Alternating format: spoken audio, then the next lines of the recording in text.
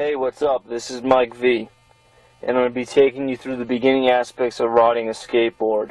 And I'll be primarily talking about the cornerstone of modern skateboarding, the ollie. The first thing you need to figure out and be aware of is stance. There are two different stances.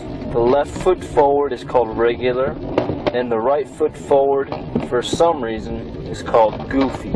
You should stand whichever way feels most comfortable for you. Whatever the case, to best optimize trick skateboarding, you should always push with your back foot. Pushing with your front foot is called mongo.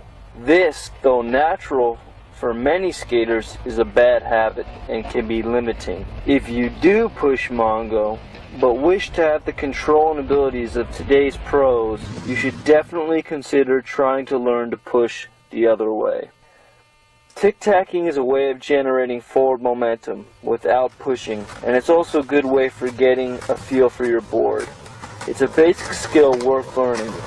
Raise your front wheels slightly off the ground and move them from side to side, touching them down gently each time. The main movement for this maneuver is in the waist and upper body. The legs and feet direct the movement, but the momentum is coming from upstairs. Now, we're going to talk about ollies. Ollies are the bridge to just about everything else, every other trick you're ever going to learn on your skateboard. So, this one's not worth cutting corners on.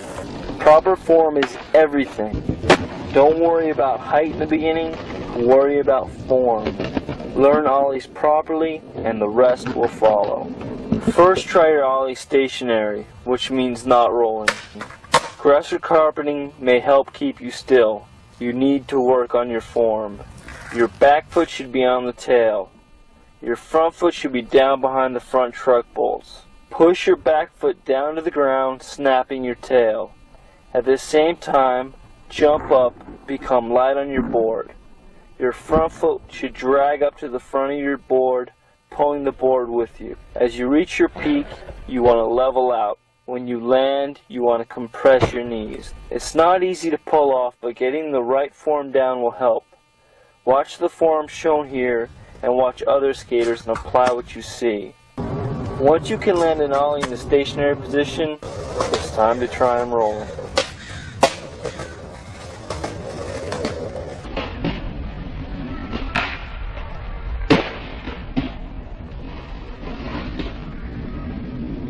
Once you have ollies down, it's time to apply them to actual street skating. Up and down curbs, over obstacles, and then on to different variations.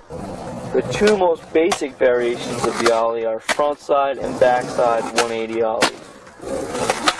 For 180 ollies, the turn comes from your upper body down to your feet. This is a backside 180 ollie. This is a frontside 180 ollie. Have fun and be safe.